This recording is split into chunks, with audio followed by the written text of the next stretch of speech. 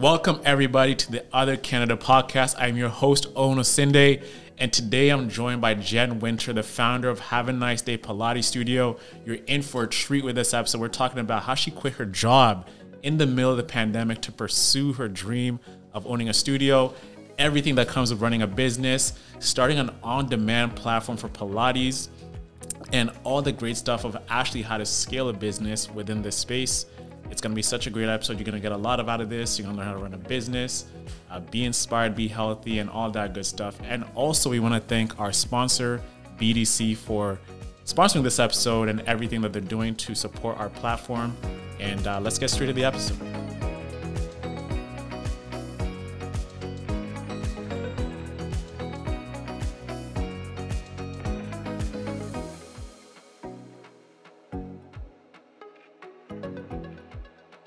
Welcome back, everybody, to the Other Canada podcast. I am your host, Onosinde, and today is a special day. We have a great guest here with us today, Jen Winter, founder of Have a Nice Day Pilates. You know, we're going to talk everything about Pilates, your business, your rise to success, quitting your job during the pandemic, and all that good stuff. But, you know, before getting into that, right, we got to understand, like, the background of what led you to actually taking Pilates. And you have a major background in dance, yes, right? So correct. When did your dance journey start? And from then on, like, what led you to starting Pilates? Yeah. So I began ballet at a very, very young age here in Toronto. And I just kind of fell into it. I was a very active kid. So even sports, you know, swimming, gymnastics, all that stuff. But ballet, I really, really fell into it very quickly.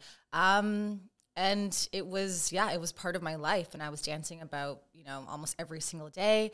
And I got good. Like, you were elite. I was good. I was really good. Yeah. I went to a Russian ballet school. I was the only Black student there. And even though I felt that I stood out, you know, my mom kept saying, like, hey, like, this is, you got something. Like, you belong like, here. Yeah. Exactly. And like, you should continue this education. So I got accepted into the Alvin Ailey dance program in New York City.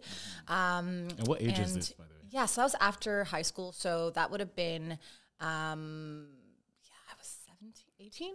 Yeah. 18 years old, eh? Oh, yeah, and prior to that, I got accepted into the Juilliard dance program as well at the age of 15, and I was the youngest Canadian that year as well to get accepted. There were only 2 Canadians, myself and another dancer from Montreal, that got accepted that year. Okay. Take a little pause for the cause. Pause for the cause. Yeah. Yep. So I was the youngest Canadian at the time to get accepted to that Juilliard summer dance program in New York, and I was 15. And then after high school, I got accepted into the Alvin Ailey dance program in New York City, and we were dancing, 5, 6, 7 hours a day. Like, you guys are sunrise, training like pros. Yes. Yeah. And to help counter that, we also had Pilates as a strengthening and mobility tool, just to help balance us out because we were so exhausted. And Pilates is an excellent movement form to help build stability, prevent injury, and find stretch throughout all of our dance courses throughout that day. So I was first introduced to Pilates at Alvin Ailey, and I was doing that once a week. Amazing. So one of the key things that you mentioned was that on a, first tackle part where you're talking about your career early on is you're one of the only few Black girls in the class, like, actually partaking in this. And one of the core things about doing ballet, you'll never find people of color in there. So at what point did you really get comfortable with yourself partaking in this and actually just, you know what, this is who I am. I don't care if I get out there and I'm the only person of color each and every single time. What point did you really, like, you know what, this is who I am and I'm not going to feel self-conscious about myself for being in this space? Yeah. You know what? I think I always just had it. I never looked back, and I loved it so much that, yeah, it was my life. It was my passion. But I guess when I first got accepted into Alvin and walking through those, you know, pearly gates, and you just see all of these Black dancers, and I felt seen, I felt heard, felt accepted. Exactly. And I could just be myself, and not have to, you know, manipulate my way to fit into a certain stereotype or place. Yes. So I felt really good and safe there.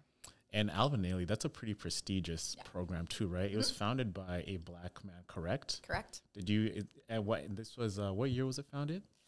Ooh, good question. This was like way back in the day. Yeah. So as a Black man founding like a dance company at that time, yes, must have been, you know, you need to dream big and you need to be bold. So for him to do such a thing back in the day and actually establish this pedigree of a program is pretty amazing in my opinion. Exactly. And he was also pushing, you know, storytelling of ancestors and of who we are as people. And that was also a first, and doing it in such a bold way. And I was so drawn to that storytelling, and I wanted to be a part of that fabric. So when I got accepted, it was a super big deal for me. Yeah.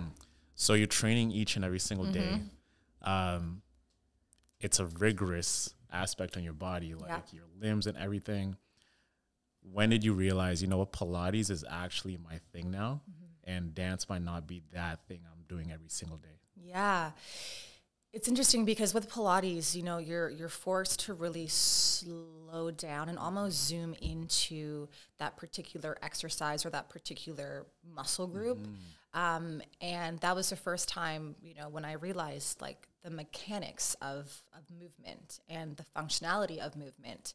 And I was always so interested in like the science behind movement.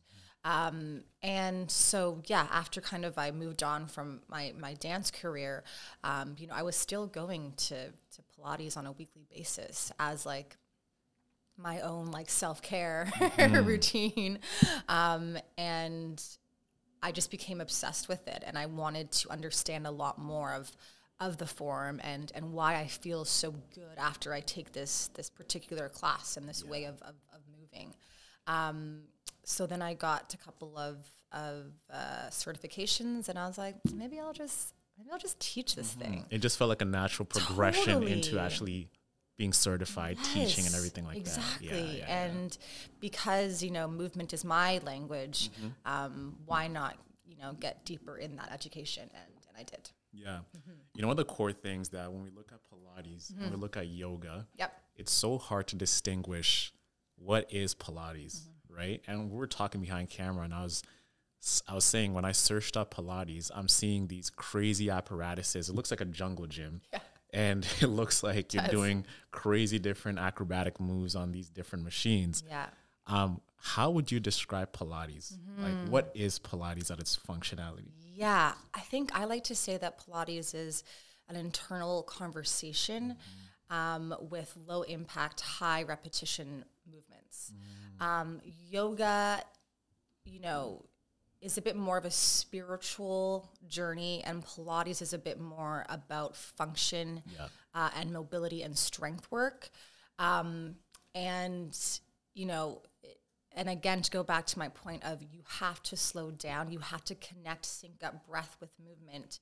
And once you kind of like get that flow, key, yes, it's like, it's game over and you're flowing, you know, within your breath work, within that particular exercise, and you're really almost like living out that exercise to the fullest. Yeah. And we love to say, you know, like less is more. And once you almost, you know, surrender to the exercise and you know, think about the function at hand, it's life changing. Yeah. And for me, truly it was. You know, I had ankle injuries, knee injuries from ballet and just all that rigorous work, but I've always come back to Pilates to help with just to help keep me in check. Keep you in check, eh? It's funny you bring up flow, because I was actually having this conversation with my friend the other day. And like we talk about, you know, when you're actually starting a task and you want to get into that flow state of mind, it's like you start it, it's like hand to keyboard, mind and everything connected, and you just you yield yourself to the activity. Yeah. Right? Yeah. Do you find like Pilates has actually allowed you to get into deep work easier just because you know how to yield to the actual activity and actually just throw yourself in and just flows into it? Totally. Yeah. And we also touch a lot on, after a Pilates class, you feel so relaxed. And because there's so much focus at hand, because you're hyper aware of what is happening in that very moment, it really kind of brings this energy of calm, of being grounded, and therefore that one exercise, you're living it to the fullest. Yeah. And therefore you're building up this sustainable strength. And for me, that's what it's about. I'm a big advocate for slow wellness. It doesn't have to be, even just moving for the sake of movement is what I love to talk about, because there doesn't always have to be a goal. Yeah. And it can just be movement for the sake of movement. Absolutely. So you were traveling, you were living in different countries. You were in New York, went to the UK, Yeah. Sweden, Yeah. come back to Toronto. Yes. And you start working in Toronto just because you got to start paying the bills. Yes, exactly. Where were you working? Yeah, so I was working at Soul Pepper Theater Company. So I was still within the performing arts Space. but just like the back end of it. I was there, and it was great. I got to see, all these plays every single week, and it was fantastic, but it wasn't me. It wasn't me. Being behind a desk wasn't me. You're just chilling your dormant. Yeah, and like I was bad. I didn't do a good job. Like straight up, like I wasn't present. Yes. 'Cause I didn't want to be there. Of Yeah. course, I had to be there. I had to pay the bills. But it wasn't my calling. You just felt disconnected from what you're doing. 100%. Yeah. And especially doing something like Pilates where you got to be connected all the time, and then being taken out of your element. It can be frustrating on your body and mind too. Totally. And as someone who, again, moves for a living, being behind a desk was really, really challenging. So which year is this you started at Soul Pepper? Yeah, so that was 2019. 2019. Yeah. And we know what happened 2019 shortly after. Pandemic time, baby. You know what I mean, right? So you were working behind the desk at Soul Pepper. Then pandemic happens. Now you're working from home. Now you're working from home, doing the same thing. Yeah. And I think this bothered everybody, like blurring home and work, right? You're sharing the same space. Exactly. So at what point did you realize, like, you know what, this ain't for me. I got to do something else. It was that. It was being at home and kind of like looking out my window and like thinking about, well, is this it? Like, is this what I'm doing? Am I happy? And and I just started to make some lists of like what could be a potential next step. What has been sitting like in the back shelf of my mind. Exactly. And how can I tap into that? And I just began to just write down some things and, mood boards and all that stuff on Pinterest. And it just became crystal clear that I still had this almost like a fantasy of like, oh, it'd be so dope if I had my own Pilates studio. And this is what I wanted to do for so long.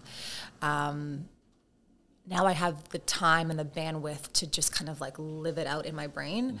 And that's what I started to do, was to just map it out. What could be my space and how could I execute that?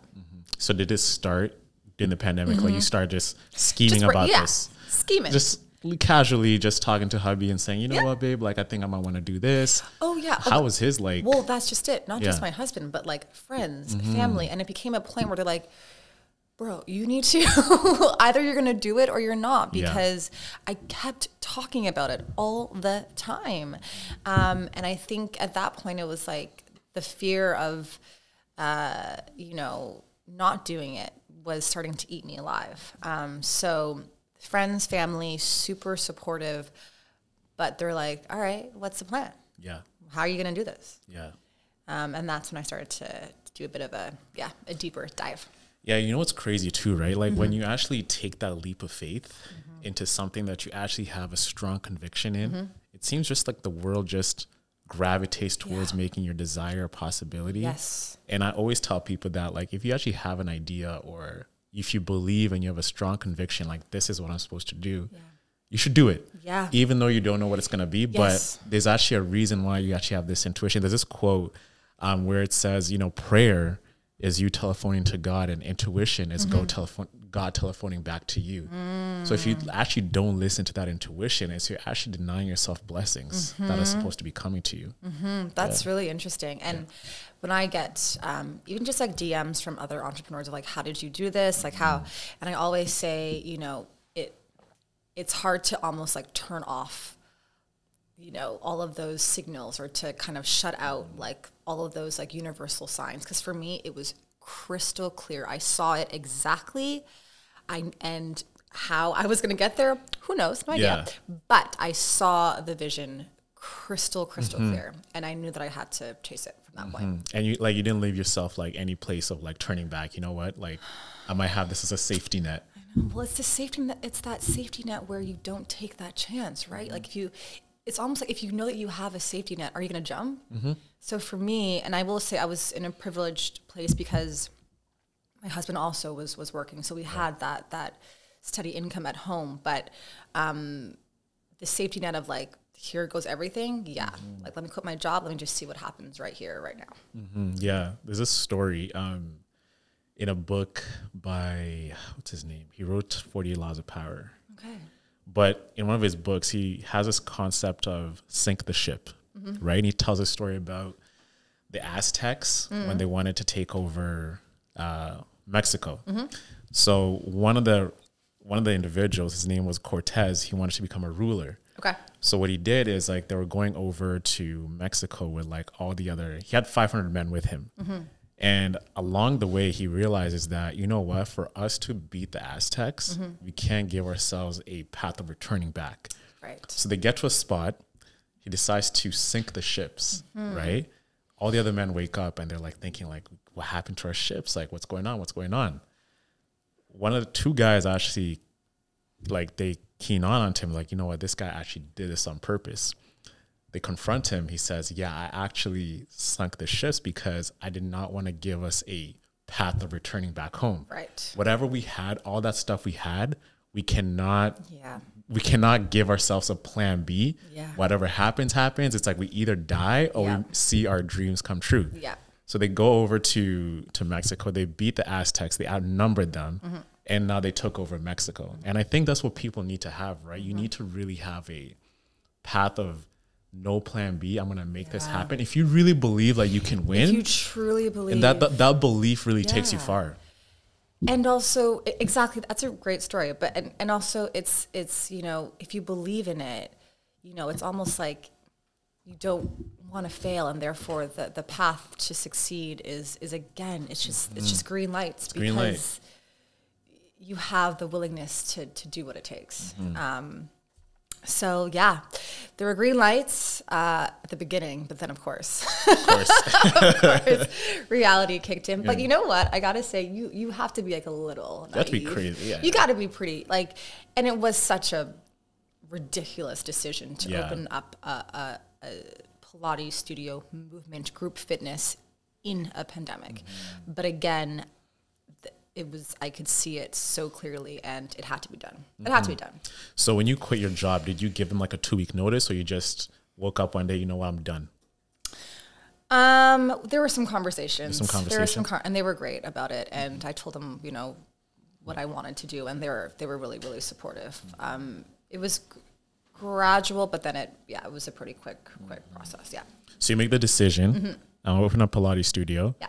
What are you doing to actually make this happen? Like, soon as you made that decision that I am following this path by any means necessary. Yeah. So the first step was, we got to find a place, and we need to get some sort of funding. So the first step, I applied for a couple of loans, and started to map out the business plan. It was really hard to do because, again, at that time it was at the beginning of the pandemic, and no one knew like what was up, what was down. But once I found a spot, I then was like, yep, this is it. This is it. And it all kind of like fell, I will say it did kind of fall into place from there. And I had like, you know, my daily tasks, goals, lists. But once I found that commercial space on King East, the vision started to come to life, and secured some loans, and then started the renovation. So the renovation part is interesting because one of the key aspects of your studio is like you really eliminated a lot of the thrills that you'll see in different studios, right? Yeah. You eliminated like there are no mirrors. There's no mirrors. Yeah, the stimulant stuff that you'd be getting when you go over to like a gym or something. Exactly. Like that. Yeah. And so for me, I really wanted it to be bare bones, you know, a raw space in that folks had this space where they could unload their 9 to 5. Because if you have distractions like mirrors or even just like words that are like live life, live, laugh, love. That's fine. But for me, it's like, how can we just like get out of here for a second? Yes. So, my intent was, you know, I had this idea of like folks hanging up their 9 to 5 at the door and almost like walking into this cloud-like space where they could just return to oneself and return to their breath. So it's very, very stripped back. There's like there's like, not a lot of stuff going on in there, but that was done with intent. And even so far, the feedback from that has been awesome because mirrors can be so distracting. Then, you know, you start to compare yourself with your neighbor, and it really is just about that, again, internal conversation. And you know, sometimes when you look at yourself in the mirror, like, I mean, you think you look good, but then you see yourself doing like a movement, you're like, whoa, that's how I look. And then you get self-conscious and you're thinking everyone's looking at me like exactly. that. It's distracting. Yeah. So I really wanted to create a space that honestly that didn't even really feel like a Pilates wellness studio. I just wanted it to be an inviting cloud-like space, and that's what we came up with. And you know, we had no builders. It was myself and my husband and my 2 friends who are also, they're in production, and we just Googled some stuff. Got to work. We were there. You know, yeah. But we made it work. Yeah. How did you get to the name Have a Nice Day? Yeah, I get that question a lot. It was important for me to create a brand that made people smile. As cheesy as that sounds, I wanted folks to be able to say something that in turn gave them a little bit of like, that's nice. Some delight. And it's not like have a perfect day. It's not have the best day. It's just like have a nice day, keep it chill. We do what we can, no pressure. And I just wanted to take that pressure off of having to, you know, visit a studio of like, I have to be my best self and I have to So for me, it was just keeping it open to interpretation and returning back to just that slow wellness, that chill wellness. Yeah. And as you're opening it up during the pandemic, how did you actually start cultivating business for the studio? Yeah, it's really interesting because when we opened, all of our classes were on Zoom. So we couldn't have in-studio classes, and that was really interesting because how do you build community on Zoom? Yeah, that Zoom life is actually and when no one's heard of you, no one knows who you are. But I just started to just push our stuff out there, and I hired some incredible instructors as well, and they're within the industry too, and we just started to just teach these Zoom classes, live classes, and my instructors were doing it from their home, you know, and I was doing it from the studio, and just word of mouth and organically, it just kind of, that's where it started of like, I found this really, really dope online class, and they have, you know, weekly, daily classes, and that's how it kind of built up from there. Yeah, and you know, that's interesting because it feels like it just snowballed over time, right? Like during that period. Yeah. What is it about the Have a Nice Day brand, in your opinion, do you think resonated with people to take that leap of faith and actually try your classes? Yeah. I think number one, just seeing a Black woman doing Pilates is, we don't see It's refreshing. That. Yeah. It's really refreshing it's to refreshing. see. Yes. Yeah. And, you know, for me, one of our main pillars and our connective tissue of this brand is without a doubt inclusivity. Yeah. And, you know, making sure when we're talking about movements, bodies in motion, our language is on point, and we're making sure that we can make this movement form as accessible as possible. So I think people were drawn to the fact that it's judgment free, and drawn to the fact of just seeing, you know, BIPOC folks, you know, in motion, especially doing Pilates was just something like, what? And, you know, even just with the brand of, you know, we have this like cosmic thing going on, and again, just allowing folks to create that space with, and I say like their universe within their headspace, and to really like dive into what they need for that day. Yeah. So it's very, very like, do you? Our brand is do you, and I think that's what's starting to hit home with people. Yeah. Because even like gym life, and at certain studios and some studios, you know, they tell you how you should feel. I don't want to do that. I don't want to do that. Yeah. And that's what I noticed about your brand too. Like when I was on your Instagram page, it feels like actually the vibe I guess is you're like I know clouds, it's like air. Yeah. But I feel like I'm resting in clouds. Like That's when excellent. I actually throw myself in there, I just feel like I'm just gonna go with the flow. I'm just gonna be with myself and actually just go with where the movement is going. And it's crazy how you've been able to replicate this even in a digital space too. Yeah, right? it's hard. It's awesome. Yeah. Right? And the branding, I was actually talking about branding like yesterday.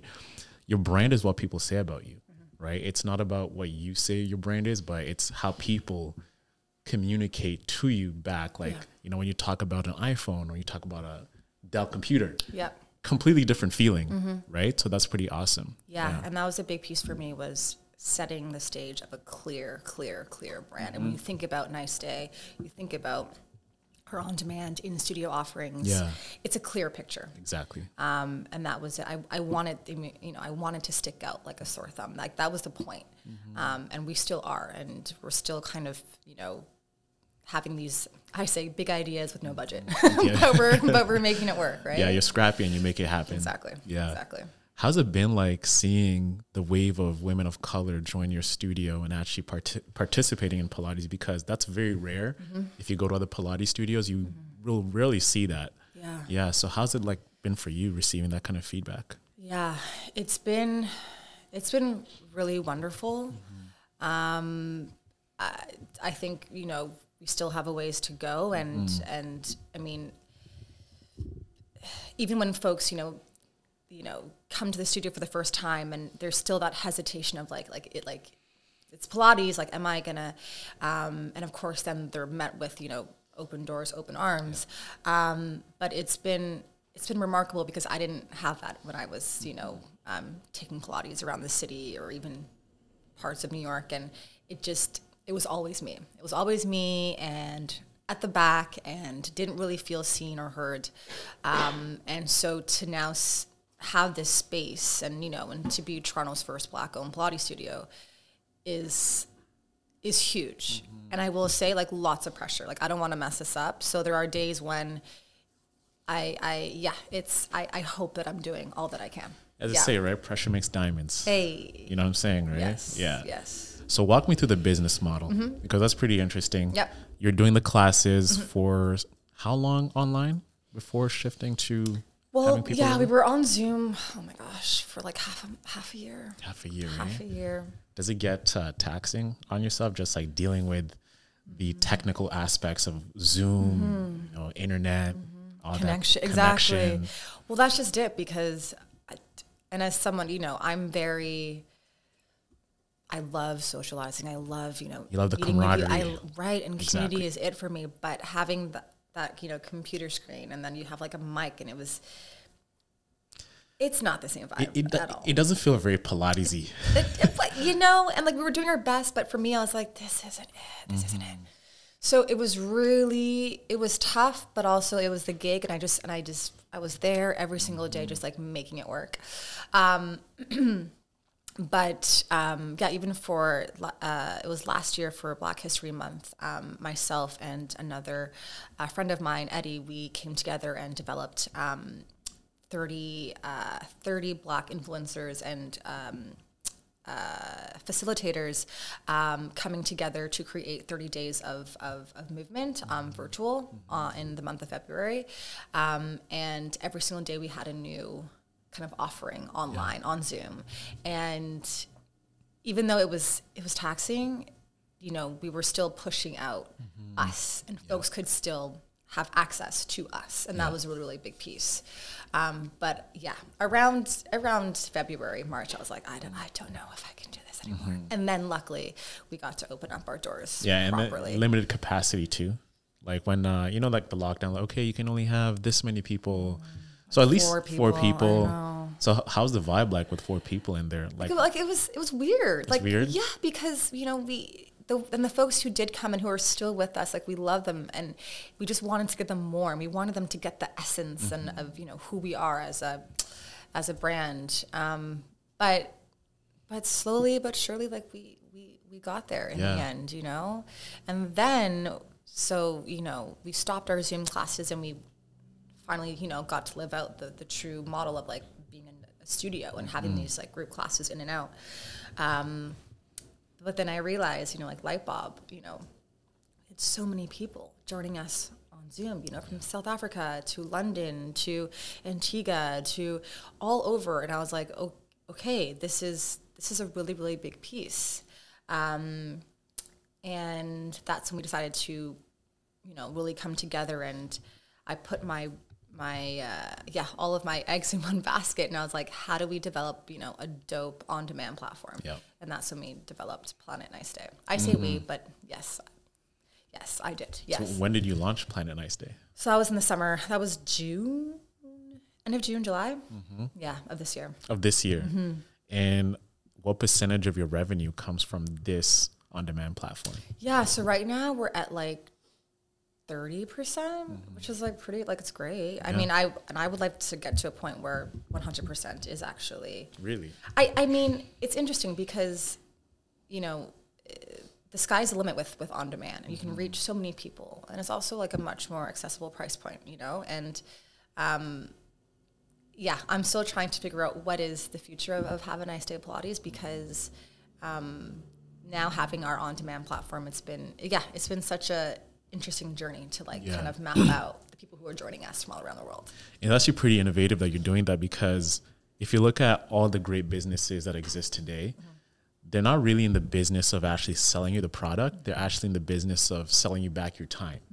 If you look at Uber, Airbnb, right? They're not selling you the aspect of, hey, like, wait for a cab outside for 20 minutes. It's like, we'll be chilling right here. I'm gonna press this button. I can chat you up, and by the time I get downstairs, I know that class is available, or I know that room is available, and it's gonna look the way I want it because it's protected.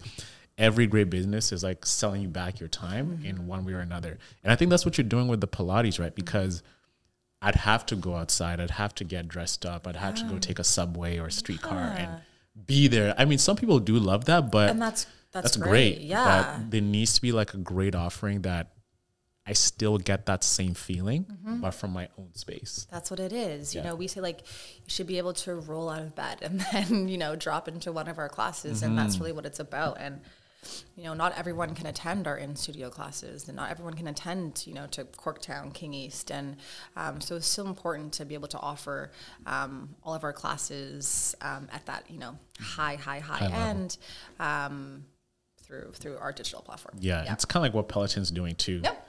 I've done it. I've done a couple of their classes. I love their instructors. It's like they also have their own personal brand too. It's like you come like, oh yeah, like this is that person. Exactly. It's so energetic and everything like that. What's the capacity of Have a Nice Day's like studio? Like how many people can you actually have in there? Exactly. Yeah. So we're a boutique size. So we have 10 folks per class, and I, you know what, and like we're pushing that. Like I'll even say like we are pushing that, and I think we've reached kind of. We're starting to burst at the seams a little bit with our in-studio space. But yeah, 10 per class versus on demand, it's sky's the limit, right? Yeah. And how's like your membership grown since inception? So amazing. So amazing, eh? So amazing. Yeah. And And I think also what's helping us out is having our digital platform, because, you know, folks are being introduced with in-studio and our digital offerings. And we are, you know, slowly now having programming for 2023. And with that, getting in, you know, a bunch of incredible facilitators. And so for me, it's like every month I want to have something going on in our studio space. And it's not just about Pilates, right? It's self-care, like as a spectrum, like as a whole, because, you know, mental health, super important. And, you know, they all go hand in hand. So it's been dope to have just a community now. And like we have regulars, like that's, come on. It becomes like family too. Right. And like from opening up in a pandemic to see like regulars it means the world, because we're doing something right. So it's been really incredible. And that's given me the okay to continue this and to kind of push the envelope even more with the business. So walk me through like the day-to-day of Have a Nice Day. Do you have like classes like every hour or how does it work? Because if you can have 10 people, you must have like time blocks for it. Yeah, exactly. And how are those time blocks being filled? Yeah. So we have classes every day, normally morning, lunch, and like evening time. It was a pretty light schedule for this year because we just wanted to survive, full stop. And now all of our classes are waitlisted. So for next year, we will be adding another like 5 classes. But yeah, usually it's a morning class, followed by privates in between, lunch class, and then evening class as well. I'm there pretty much almost every day. We have 5 other incredible instructors who are there also helping and supporting and just like really pushing the brand. Yeah, we launch a new video on our on-demand every single week.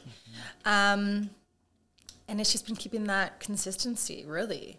And yeah, I think for us right now in the winter time, we noticed that like our evening classes are the ones that are the most popular, winter right? Time by winter. Hello. Versus like in the summer, you know, our 7 a.m.s are like, so fully booked. But yeah, it's a very seasonal thing. Like, and so we're trying to understand what that means to us and to our community and how we can just help support. So we have, for example, we just had a BIPOC career empowerment workshop with one of the most incredible career coaches, Chi. And then this Saturday we have a sound therapy event as well. It's meditation. So just offering support for our community throughout these darker months is really important. Yeah, so you're offering like a wide array of different things just to help you elevate your spirit. And you know about not be moving, but just like getting your mindset right is equally as important as your body, right? Yeah, exactly. So when you really look at it, the on-demand platform seems like it's growing. It's from where I'm looking at it, it seems like you're going to the tech side more than anything, right? Like Have a Nice Day has become like a tech platform. So does that mean that you're not going to have another Have a Nice Day studio or what are your future ambitions when you look at it? Yeah, it would be great to have both, obviously. I think next year will give us an indication as to where we want to go.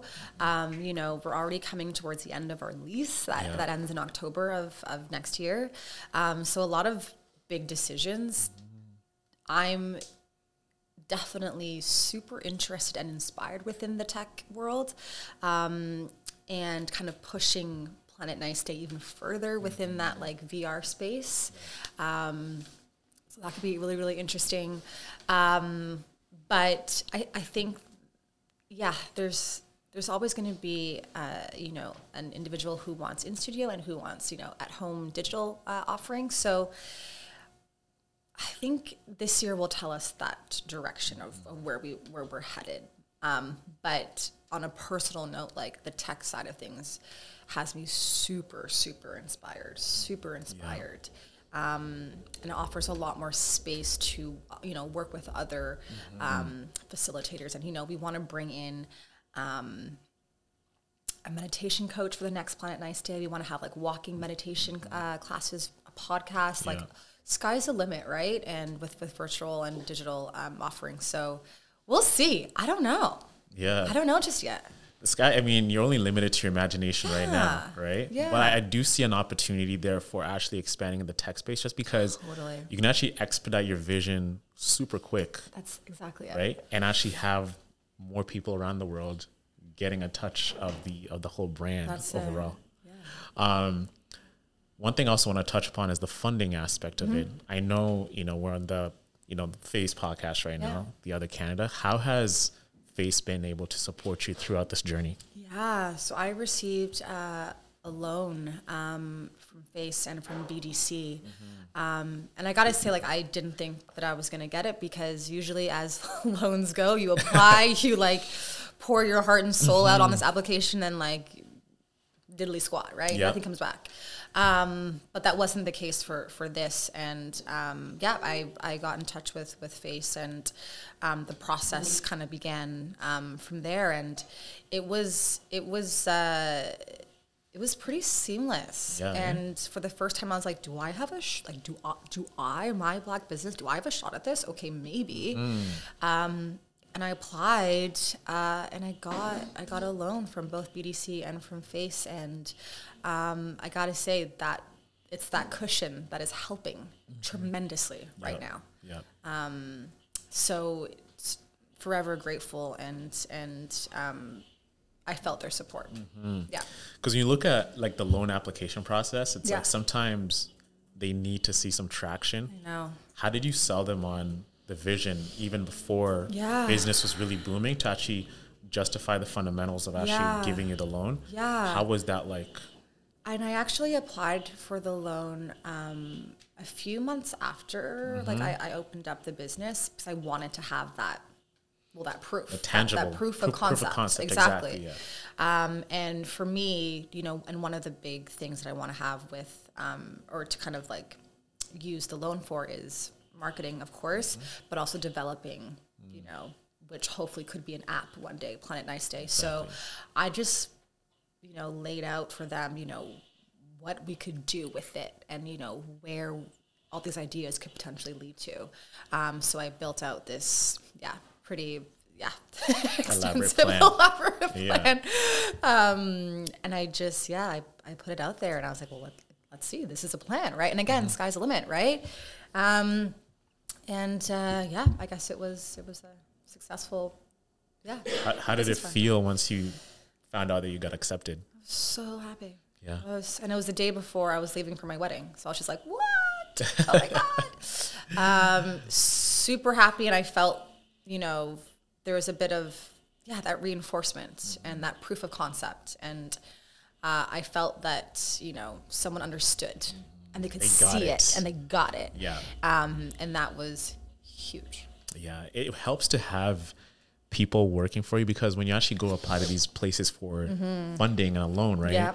The person who's actually looking at the application, they might not be from your community, so they don't really get it, right? And we know how Black entrepreneurs face to get funding. Getting through doors is a challenge. 100%. So it feels like, from when I look at it, it was like the right place, the right time, the right opportunity, and the right person behind that application to really get it. Right? And I do got to just like shout out Jean, who works for Face, and she was helping me throughout this entire process, and she was absolutely incredible and so patient, and really helped just support me throughout this entire application process. And are you opening up for new other funding, or how's that looking like right now? Or is the business self-funding itself? Almost. So so there would be another year of like help. I think again, like in the spring, we'll have a bit more of an understanding of where we are. In order to grow and to hopefully maybe get into an app space, we would need the funding for sure. Amazing. For sure. First of all, I just want to say how proud of you. I'm so proud of you. Oh. Just like hearing your story, taking that leap of faith. When you look back to actually quitting your job to where you're at now, would you do anything differently? Oh, big questions. No. No, because it got me to this point, and And I think, you know, ripping off that Band-Aid, that was the only way forward. Had I like dwelled on it and like sat on it, and it wouldn't have happened. So 0 regrets. I did what I had to do, and here I am. Yeah. And quitting your job takes guts. Yeah. Is there any point did you feel that this might not work? Every day. Every day. Today. I woke up and I was like, huh? Every day. And again, lucky that I have a partner who also supports our household. But every day is I have that question. And yet I managed to make my way through that day. And something happens, I get a new client or whatever it is. But that fear, and it's a bit of imposter syndrome, of course, still. But it's a muscle, right? And every day I'm getting better at this and you know, being now, you know, the face of this business. And but proof is in the pudding, as they say, and you know, things are organically happening, and I'm just trying to remind myself of that and of the growth and of the journey. And that's been my like North Star, is like, you're still here, because a lot of studios during the pandemic, they are not here. So just listening to that, following that. Yeah. And for those people who are listening right now, you know, the ones who want to start a project, open up a studio, start a business, quit their job. What would you advise those people who are thinking about starting something and leaving something they don't like to go do something else? Do it. Do it. Do it. And you need to create a business plan, though. Like, you do. You need to sit down. You need to map out intentions, goals, all that stuff. Because when you're in it, there's almost no time to think when you're in this like tornado cyclone of just opening up a business. So you need to have some sort of foundation, and that is your business plan. And that's going to keep you anchored.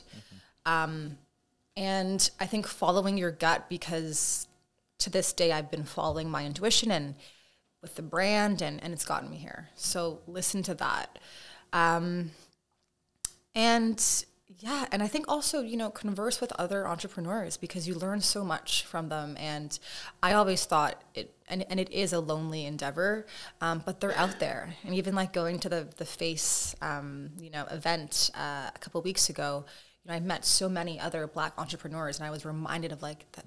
Yes, like I'm not alone. And you need that support. You need that community. You need that community. Is everything. Exactly. You can't be a lone wolf all the time. No. Yeah. Exactly. Yeah. But yeah, do it. Have a business plan and find your support system. And as we work towards wrapping up, like, where can people find you? Yes. At Nice Day Pilates is our Instagram handle. Our website is nicedaypilates.ca.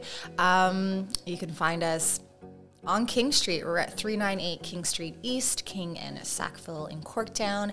And of course, our on-demand platform. You can move with us from home, and that's nicedaypilates.ca. Amazing. Well, everyone, thank you so much for joining us today. This is the Other Canada podcast. I am your host, Onosinde, and I was joined today by Jen Winter, the founder of Have a Nice Day Pilates. Jen, thank you so much for joining us today. It's been a pleasure chatting with you. Thank you so much. What a pleasure. Yes, likewise. Cool. All right. Have a great day, everyone. Bye.